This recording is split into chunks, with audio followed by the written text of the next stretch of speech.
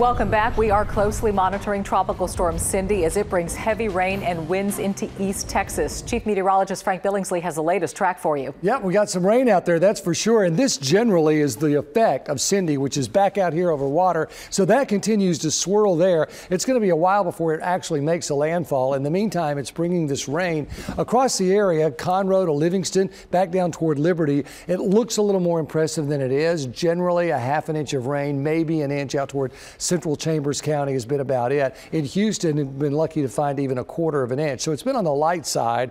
Here's a look at the Doppler estimates, and you can see this light blue is a tenth of an inch to maybe a half an inch of rain. The green is 1 to 2 back out toward Beaumont. So some of you have had some fairly healthy downpours, but that's what we have right now.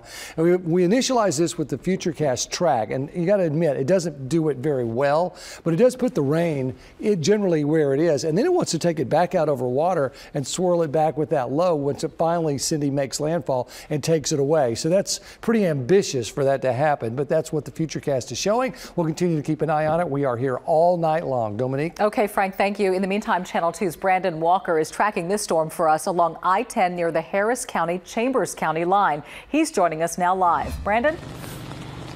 Yeah, indeed, Dominique. We are here near FM 565, and as you can see live, it is raining. But as meteorologist Frank Billingsley just mentioned, nothing too significant here in East Harris County. Still, officials with the Harris County Office of Emergency Management are keeping an eye on rainfall here in the area. We are told that there are crews on standby watching to see what Cindy means for our area, particularly in eastern portions closer to where the storm is slated to make landfall. We are expecting to see showers like this throughout the night, perhaps intensifying as we get closer to Cindy making landfall points east of us. But as you can see now, it is raining. Officials are aware of this rain event as they are putting it. Crews on standby in the event that there are any reports of flooding or other emergencies here in the eastern part of Harris County. We're going to keep driving here along I-10 eastbound to follow this weather, follow the rain as it continues to make its way through our area, and bring you more reports on air and online. We're live tonight. I'm Brandon Walker, KPRC Channel 2 News. Thank you, Brandon. And we move on to Channel 2's Sophia Beausoleil, who's tracking this storm for us in Galveston.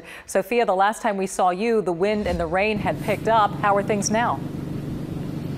Well, you know what else has picked up? The waves. It's too hard to see because it's so dark out here, but the waves have started crashing in. And when it comes to the rain, it is picked up, but like Brandon was talking about, it's going to be on and off throughout the night. So we'll be paying attention to that. And again, the biggest concern when it comes to Galveston is flooding, and especially with the high tide that's expected around 4 o'clock in the morning. Folks with the police department, the city, the fire department, they're going to be monitoring this just in case and need to help people if flooding does occur. Reporting live from Galveston, Sophia Beausoleil, KPRC, Channel 2 News. Of course, we will continue to keep a close eye on the storm as it makes landfall, both on air and online for you at click2houston.com. Stay with us.